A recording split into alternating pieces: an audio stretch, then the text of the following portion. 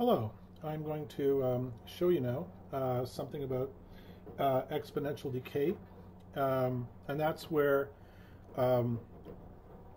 you have a formula where a half is raised to an exponent, and the exponent would be the number of half-lives of that phenomenon.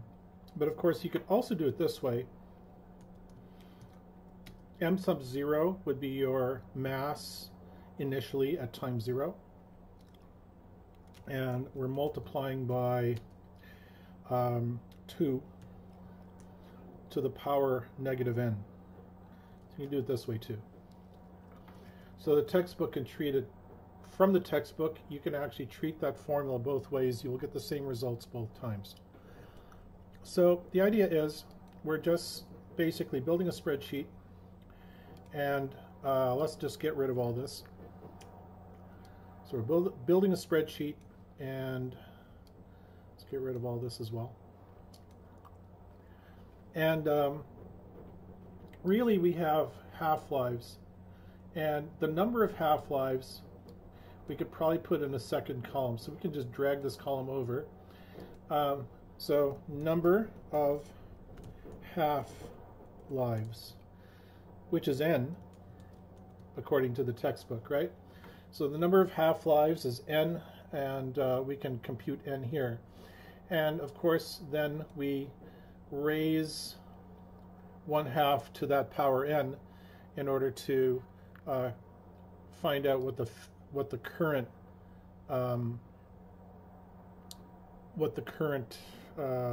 what do you call it? The current mass is of a radioisotope. So I guess the whole point of half-lives is, I mean, it's used in a lot of things. It's used in measuring radioactivity. That's probably the one it's most famous for.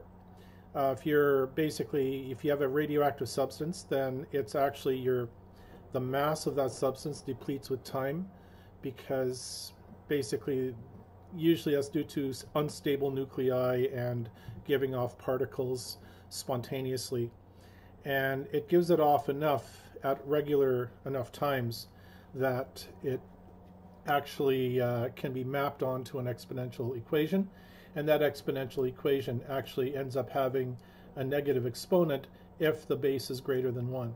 And of course you could also have a positive exponent if the base is less than 1. Either way, you're going to have a decrease in the amount of mass. So let's say you have 5,000 kilograms of, or even 1,000. Let's say you have 1,000 kilograms or 1,000 grams of a sample of, say, carbon-14, which is radioactive. After it's reached its half-life, then it's gone down to half of that. So we go from 1,000 down to 500. And then in the next half-life, same unit of time later, the amount of carbon-14 left is down to half of that amount. So it's kind of interesting how that works. Okay, so let's see if we could set up a spreadsheet with regards to these half-lives. And first of all, we need to know the number of half-lives. We also need to know the time frame that we're measuring. So if we're increasing by 1,000 every time, notice that this Google spreadsheet can kind of figure out what should go in the next entry. And we're going to go to 20,000 years. The half-life of carbon-14 is 5,730 years. So how many half-lives is 1,000? Well, we divide 1,000 by the number of years in a half-life, which is 5,730, and we get this number. So that's the number of half-lives in 1,000 years. Now I'm going to make sure that E2, cell E2, is fixed because there is only one value. The other A3 can be relative, because notice what happens when I update the cell. I get this many half-lives, and that's because I'm using 2,000 and dividing by 5,730. And if you can see here, I'm still using E2, and I got A4 over here. All right. So if we go down, notice that these half-lives will increase, and by the time we get to 20,000 years, carbon-14 would have undergone 3 half-lives. So after 1 half-life, the mass is down to half. After 2 half-lives, the mass is down to half of that half. Matter of fact, why don't we, instead of measuring time right now, measure the number of half-lives from 0. So maybe at the beginning we have 0 half-lives, and then we have in the first bout of decay we have 1 half-life passed, and then 2, and then 3, and we can go up to 20. Well, that might actually be too much, but you know what, we'll go down to 10. Go down to 10. It doesn't look like I could move up on this thing. How about if we just start over again? Oops. How about if we try this again? 1, 2, 3, and then pull this box down, and I wanted to go to 10. Okay, 9, 10. All right, I wanted to go to 10 here, 10 half-lives. So that means I have this number, 5,000, and I'm going to make sure that that's a fixed cell reference, and I'm going to multiply that by 1/2 to the power of, well, the number of half-lives. So if I do that, I in fact get half of 5,000. Let's trace this. So 1/2 to the power of 1, the value of this cell is 1, although it's covered by this silly question mark here. But it's actually 1/2 to the power 1. 1/2 to the power 1 is 1/2. And then this $C, $2 represents this cell, which is outlined in yellow, same color as this font. It's actually 5,000. 5,000 times 1/2 to the power 1, which is 5,000 to the half, which is 2,500. If we do this again, we get half of 2,500. That means that we have two half-lives, and so 1/2 is raised to the power of 2, which is 1/4, and then 1/4 of 5,000 is 1,250. We could keep going, and these numbers will get very small very quickly. So now, by the time we run 10 half-lives, we're down to less than 5 grams of what used to be 5,000 grams or 5 kilograms. Now, if we ran these numbers all the way to 20, let's see what happens. And let's see what happens to this formula. All the way to 20, we're down to 4.71 thousandths of what used to be there. So that's like just under 5 milligrams, not just 5 grams, but 5 milligrams, or 5 1,000ths of a gram. And so this is where we're going with this. So if we have this here, let's take a look. Well, you know what? Let's we could actually look at what the graph looks like by going to Insert and then Chart, and then you can see here this is actually what the chart looks like. But again, we don't have a timeline, which is idiotic. But that's actually for some reason what Google Sheets is doing. I'm not sure why. I'd like to see a curve here, but the thing is, when you use Excel does this a little better. You can regress to a curve in Excel, but what you lose is the labeling. The labeling in Excel has to be done manually, whereas here you can see the labeling is automatic and quite intuitive. Okay, so we have here mass versus number of half-lives, and so by the time by the time we even pass 5 half-lives, that number is getting pretty low. But notice that these numbers that are almost 0 are 0 relative to 1,000, because that's like the first tick on the y-axis. So these numbers look very small, but if we go to like the 6th data point, it's actually 78, which is still, that's, something that's tangible to, and visible, highly visible. Even half a gram is, so this number after 13 half-lives is just over half a gram, and that's all the way over here, and notice it's hugging the x-axis. These numbers which appear to be close to 0 are just that. They're close to 0. They're not 0. Exponential functions, and especially exponential decay functions, never cross the x-axis if the base is positive and if the coefficient it's multiplied by is positive. So in this case, we have a number with a coefficient of 5,000 and a base of 1/2. Both of those numbers are positive, and that kind of guarantees, seals the fate of this function of never going negative. It'll never be a negative.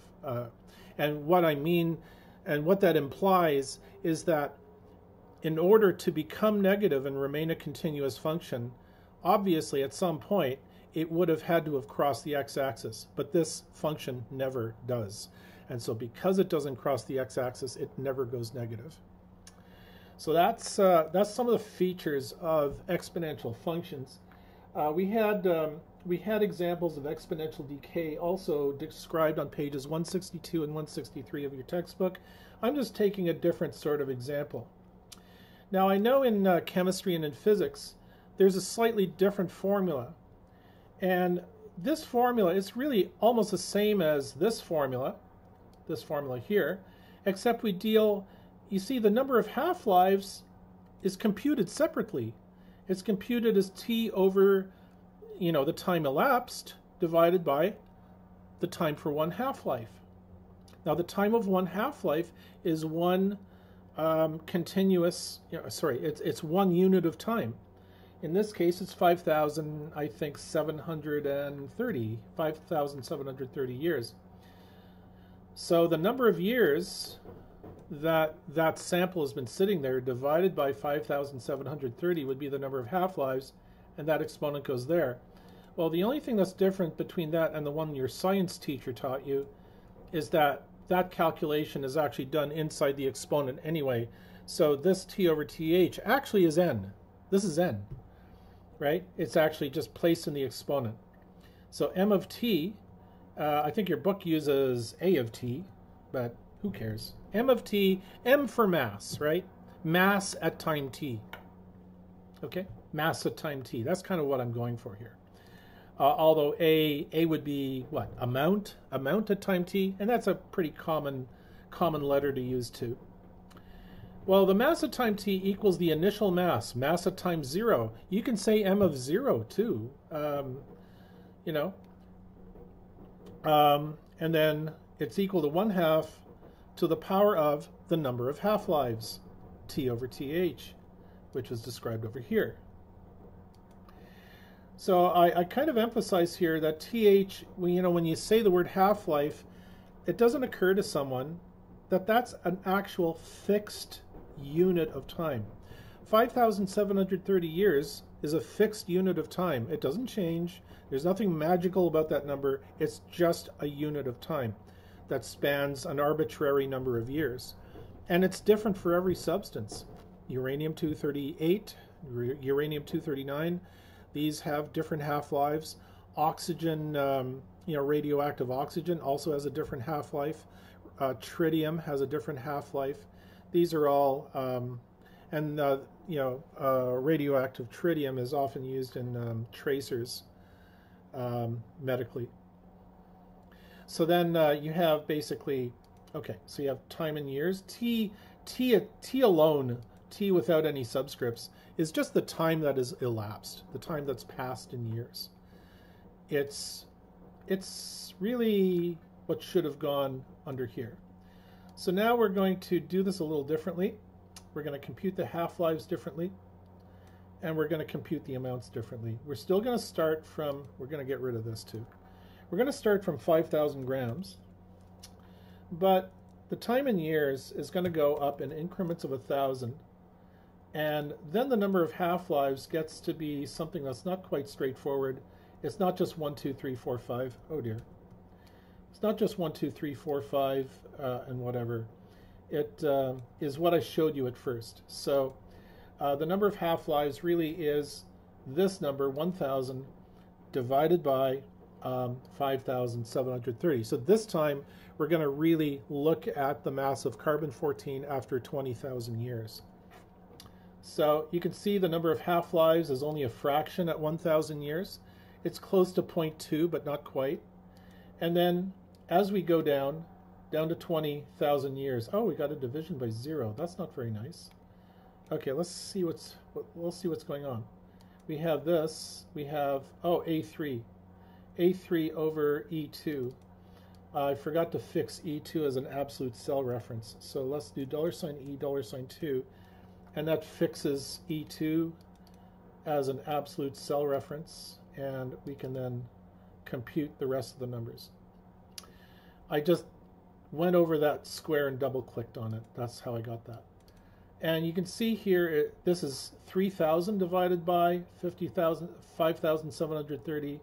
This is 8,000 divided by 5,730, and so on. So these are actual numbers of half-lives, except here in these cases, these numbers that are just nice multiples of 1,000 are not really nicely divisible by the actual half-life of radioactive carbon. So now when we apply the formula that we're talking about, that the book is talking about over here, this is what the situation looks like. So we get 5,000, which is a fixed cell, and it's multiplied by 1/2, 0.5, to the power of, to the power of n. There you go, done. So 0.5 to the power of n, the number of half-lives. And we should get a number that's slightly less than 5,000. It shouldn't be very different from 5,000 because this is only a fraction of a half-life.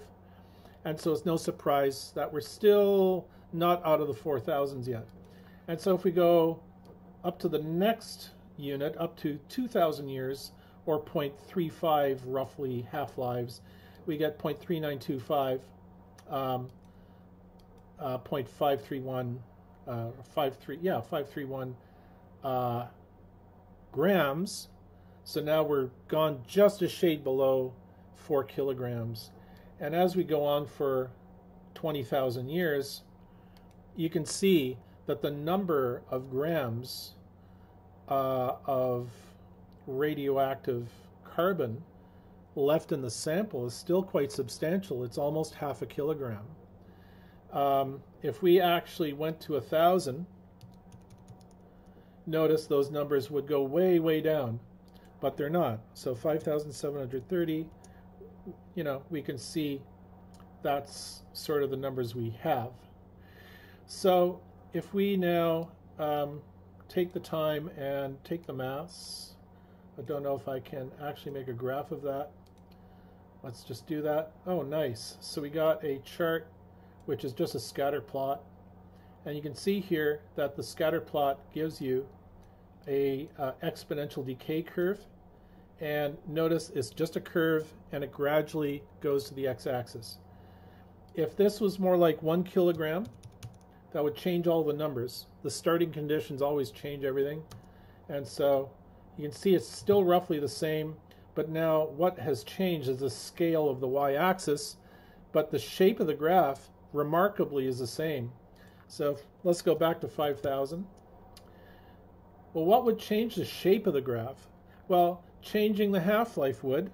So if we now go to 1,000 again, this is what our graph looks like with a half-life of 1,000 years. It crashes really quickly, and the numbers go to under 0.5 milligram by the end. So we're actually, going from 5,000, we're decaying by a factor of 1 million, and it's going all the way down to below 5 milligrams. 5 milligrams. A milligram is 1/1000th of a gram, all the way from 5,000. So it's that's a huge amount of decay, but it's still not zero. Okay, that's the thing. It's still not zero. So let's change that back to 5,000 or 5,730. Okay, let's change it back to the way it was. And so this mass versus time, we know the formula now.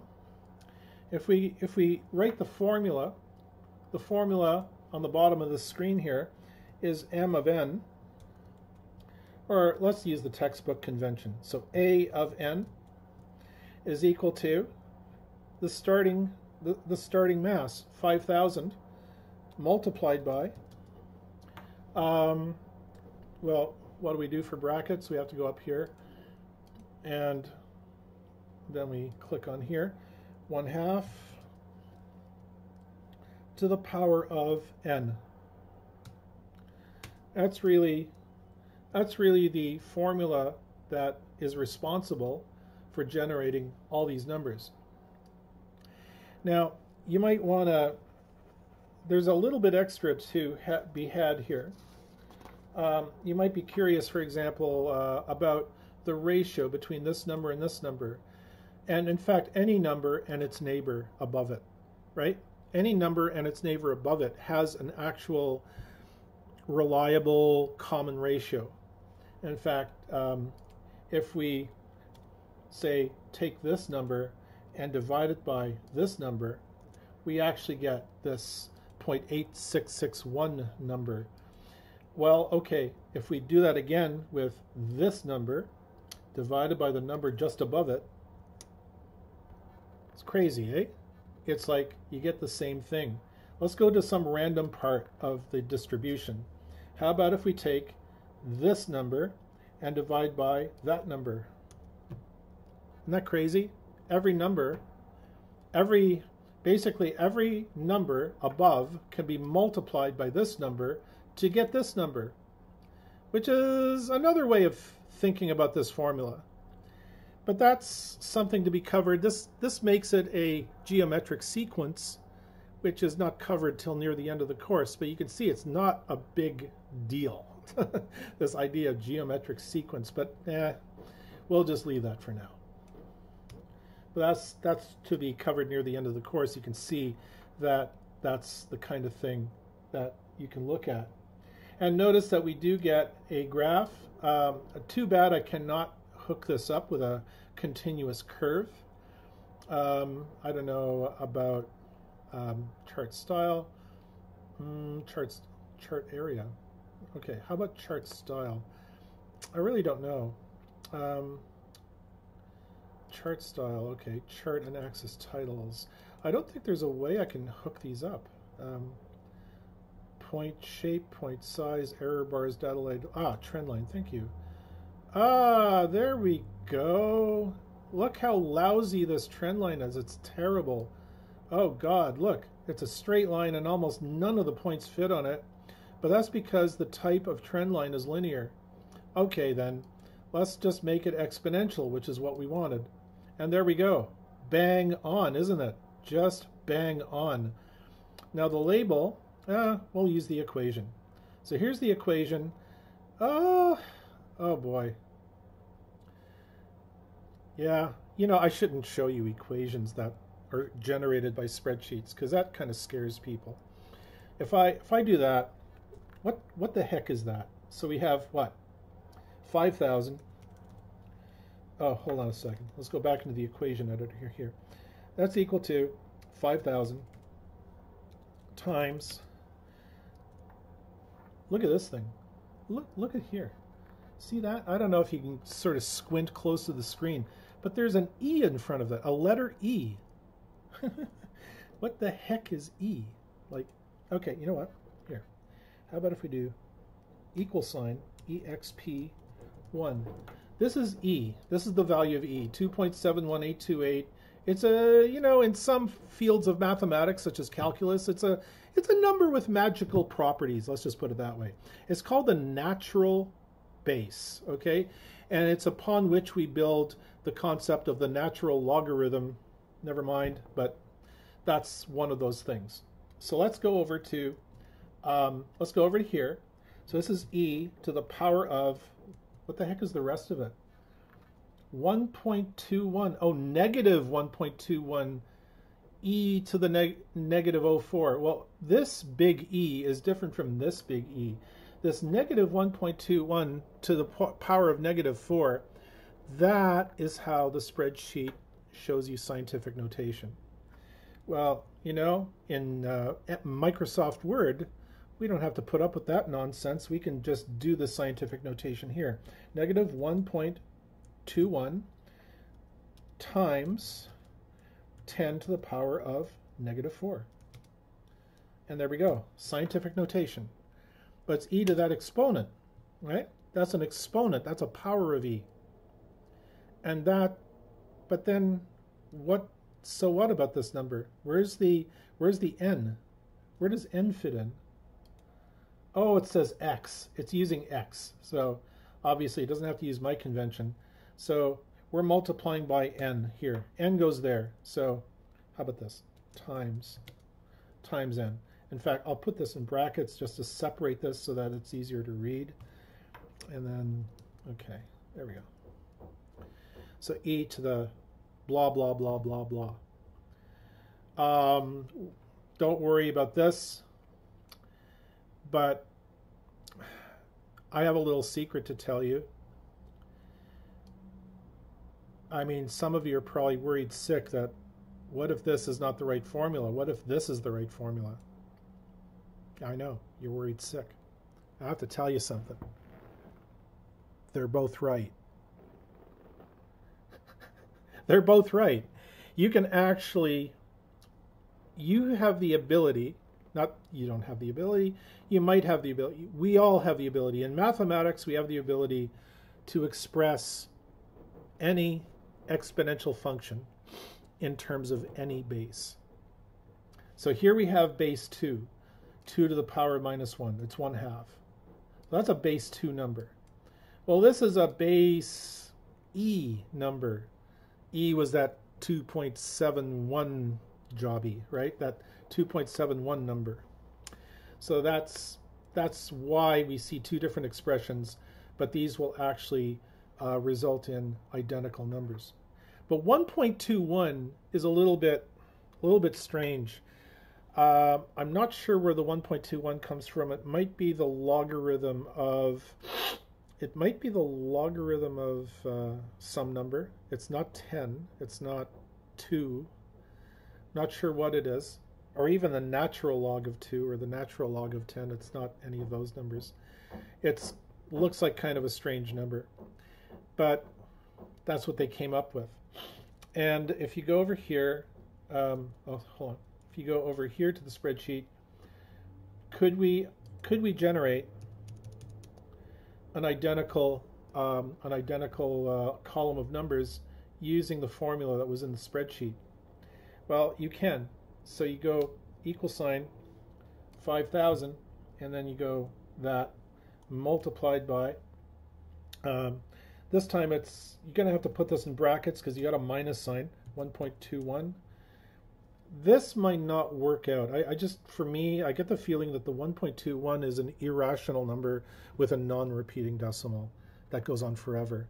And I think this is just rounded, which means that I'm not going to get a real, it's all of my estimations are going to be close. They're not going to be bang on. But times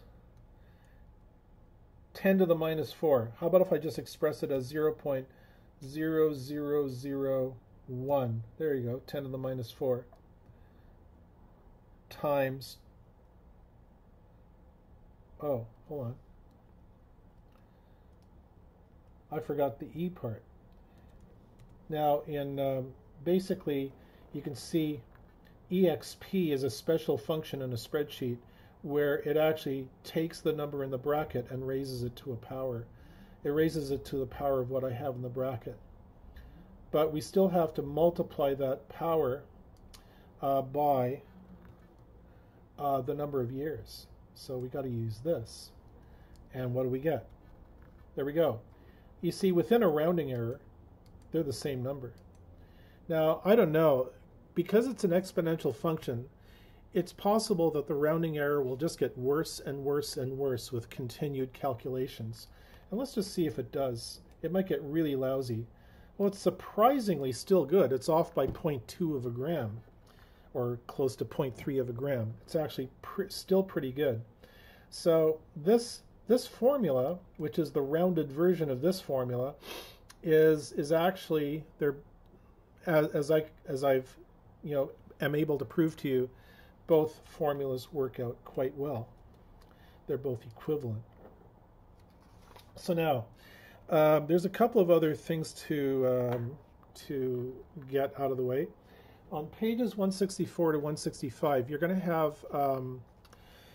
have some examples with laws of exponents and negative exponents, because as you can see, it becomes a factor, especially in the demonstration I just gave you. And I gave you a video last week on laws of exponents. You might want to review that if you feel a little rusty on it. Then there is okay, and then also, you know, fractional bases. Like, you know, if you have basically, I think the lesson is if a number is less than 1 and it's raised to an exponent, if it's raised to an exponent greater than 0, that function will increase. It'll keep increasing. If the base of the exponential expression is a number less than 1, then as the number of half-lives increase, that number will go down. So you have increasing if the base is greater than 1, decreasing if the base is less than 1. For practice, I'm asking you to do exercises 1 through 7 and 8, 9, 11, and 12. I hope you guys are doing okay stuck at home during the crisis, and we're doing the best I can. I owe you one more lesson. I think I'm a lesson behind, and 3.3 is on rational exponents, which isn't really a big deal because we've covered the basic idea of rational exponents in the video on exponential laws that I discussed last week.